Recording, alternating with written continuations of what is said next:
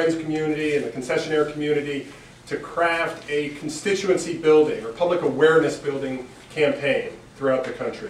One of the major barriers for people from all diverse communities throughout the country and coming to the parks is their lack of awareness of the parks. We need a campaign, an initiative, whether it's more PR, marketing, but it's an awareness building effort that all of us can be a part of. We think that needs to be added to this overarching call to action. Secondly, the Second Century Commission called for a presidential commission of notable Americans in the spirit, if you will, of the Statue of Liberty a number of years ago in Lee, Iacocca. At the right time, in the right way, we see that kind of leadership being very important to our efforts leading up to the centennial. Great. One of the things I found interesting when the call to action came out, and looking at the 36 items, that the foundation had been doing things around basically 13 of those items already. So I found that encouraging. And as I look at the work of the foundation, I find many of our programs fall into several buckets. And so when you look on and we tend to follow more themes, you know, in the case of connecting the parks to people. You know, with Heritage, we've had great success with our African American Experience Fund for the past 10 years. Currently, that fund supports educational volunteer efforts in over 25 units of the national parks. Learning with that, and you know, the big thing we talk about youth engagement, especially minority youth, is we have a very growing Latino population in the United States. There's 50 million Latinos in the U.S. today. 25% of today's youth is Latino and growing. And so, you know, working with the secretary and with the director, we've created the American Latino Heritage Fund, and we really want to improve both our outreach to the Latino community, but also ensure that American Latino history is thoughtfully and accurately told within our national parks.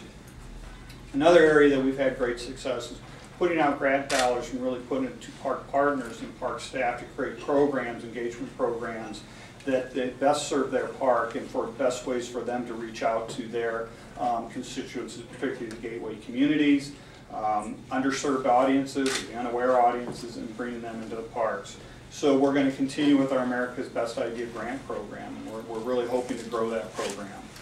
And you know, when you look at like AEF, or you look at the American Latino Fund, or these ADI grant programs, these aren't meant to be exclusive programs of the foundation.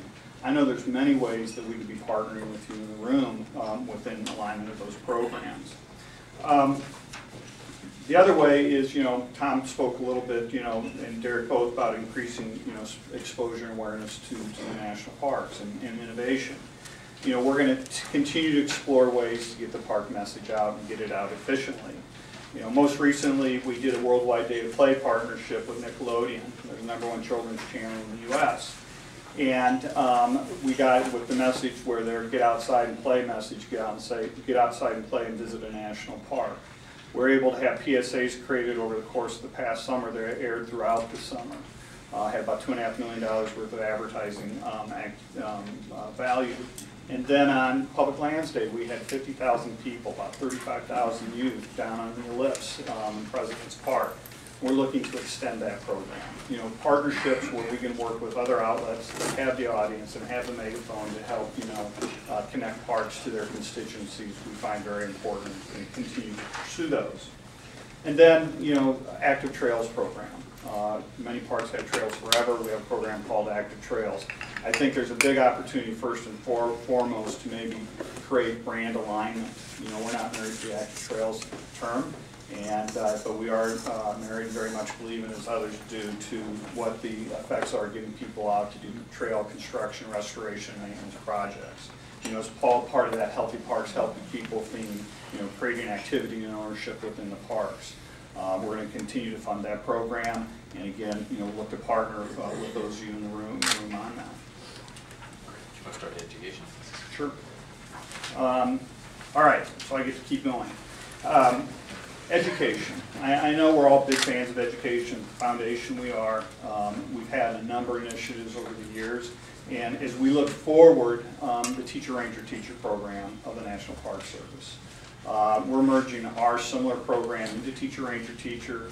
It's hugely impactful. And, you know, and when dollars are finite, to take the opportunity, obviously we'd like to get every child we could into a national park. Those are one-on-one investment experiences. When we have the opportunity to get teachers into the park, one teacher could touch 100 students over the course of a year. And the fact that we get teachers in the park over the summer learning about a particular park and the system itself, and going back to their classroom and creating curriculum and lessons of what they learned over the summer, and being able to be in uniform and give those lessons and then bring their kids back to the park, we see is hugely impactful. We're all very sensitive to climate change, and it's an important issue. The national parks are both being impacted by it, but they're probably one of the best showcases in the world on the effects of climate change. We're partnering with 4 national park institutes, and with the goal, again, bringing teachers into the parks over the summer to provide them with curriculum and teaching them about the direct effects of climate change so that they can take that back to their classrooms and teach it with national parks as the backdrop for that educational session. Transportation funding. Everybody in this room has done various things on bringing people to the parks. It's hugely important, and we commend you on that. The call to action has laid out the challenge to get 100,000 kids into the park. We see that as a great starting point, and we wholeheartedly endorse that. We have created a specific transportation fund where we can partner with park partners and the parks themselves on subsidizing transportation into the parks for field trips. Along the transportation theme, another program we've had for over 10 years is our Transportation Scholars. This is where we've placed graduate students in transportation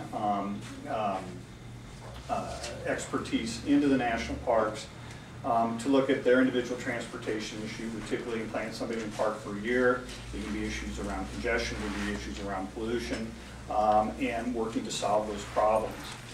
To date, this program has positively impacted over 50 parks. Several parks have had transportation scholars over a succession of years. We're going to continue that program. We want to expand that program both also into environmental and recreational scholars. You know, the idea of getting this expertise in the park, to help tackle these issues, and then use these as learning moments, not only to solve the problem, but to use it as a teaching moment. We see as very important opportunities. And then another area is, we're in this confluence of old media and new media, where how do we reach the audiences out there? We've got kids that are glued to devices. There's some people that say get rid of the devices and they'll get into the park. Well, the reality is the devices aren't going away. Derrick's talked about getting Wi-Fi into the parks, and that's extremely important. But we're in an age where realistically, to get people connected with their parks, we got to take the parks to them first. And so we're looking to do a lot of research in this area, put a lot of time into it. We've engaged Rich Cronin. Rich, would you stand up, please? Sit midway right there. I hope everybody has the opportunity to talk to Rich today, if not some other time. But Rich was the first president of TV Land. He's the former president of the Fox Family Channel. And he's going to really help us, the Park Service, and all of you. We invite you to be part of the conversation to take old media and new media and how we can merge that, how we can leverage that effectively to use it to get this park message out, both in a way to educate, to entertain people, to motivate people, to not only come and visit the parks, but to advocate and care for the parks as well. Very quickly, all 6 of these action steps in the education arena are hugely important, and I'd love to take an hour to just articulate everything that concessioners are doing. I'll just cite one example. At Lake Mead, Forever Earth, the houseboat, not only takes kids out, but is a continuous connection between kids in the Las Vegas area and Lake Mead through a webcam and remote telemetry and things like that. That's the kind of thing we do. It's not just a one-time exposure of kids, it's getting them to understand how parks are directly connected with their lives. Thank you both. Briefly on the number 18, Ticket to Ride Transportation. Both of you spoke to transportation. Wholly support and agree with that emphasis. And from NPCA's kind of our strategic work up on Capitol Hill, we've augmented your 2 work in that area by constantly working on the transportation bill, and think that that's an extremely important source of revenue dollars for the parks going forward. I want to briefly mention the broad issue of funding. In this category, I mentioned earlier the $500 to $600 million annual funding shortfall. If the parks take a hit from the super committee or whatever, we're looking at a 5%, 8%, 10% cut in the Park Service budget, we've got massive issues. So we, as the Parks community, need to figure out our collective campaign and strategy and messaging to deal with federal appropriations to parks. Yes, there are strategies for augmenting that, but if we're taking a 5 to 10% cut, there are major issues and challenges leading up to the centennial. Moving on to preserving America's special places. Many of these action steps NPCA supports, whether it's number 21, revisiting the Leopold, and we want to work on. Number 22, scaling up. I think those corridors are great.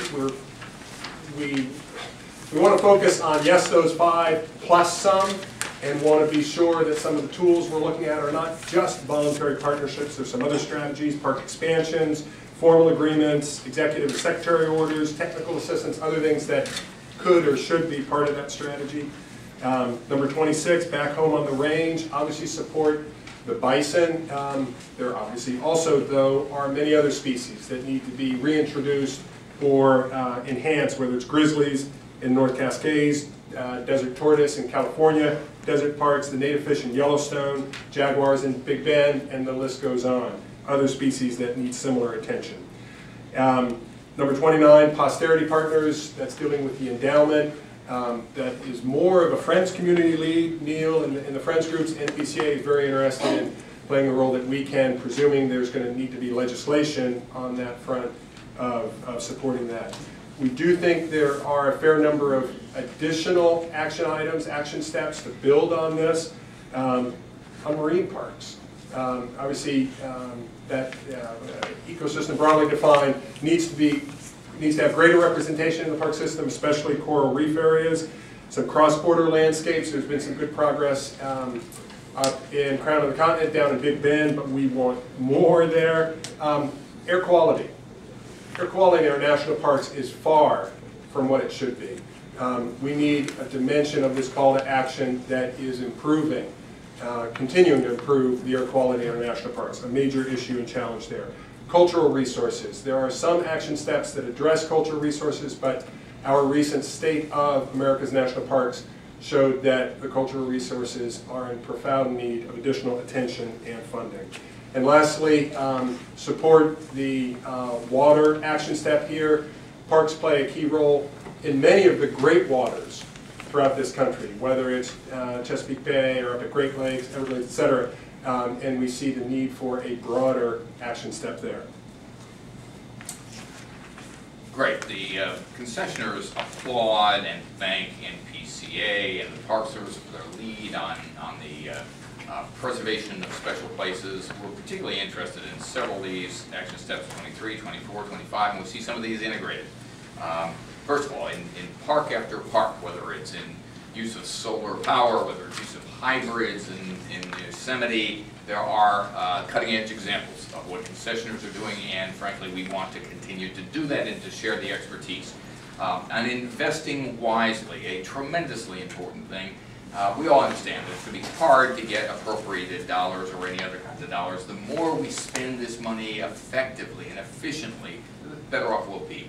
And the skill set that concessioners have can be demonstrated to be of use in park use, of construction, and other kinds of funding, and we'll be happy to elaborate on that at some other time. And finally, I think as we look at other kinds of things, there are provisions in the tax code, such as the historic tax credits and solar energy credits and other kinds of things, that we should think long and hard about how to apply those so that we can, in fact, bring new resources, financial resources, to the table and extend and leverage the available appropriated funding. One last comment on posterity partners. We're intrigued with the endowment. We're intrigued with the aggregation model of that, so it wouldn't necessarily be one big fund. It could be site-specific funds that aggregate into that $1 billion. And we certainly think that the guest donation program can play a role in that.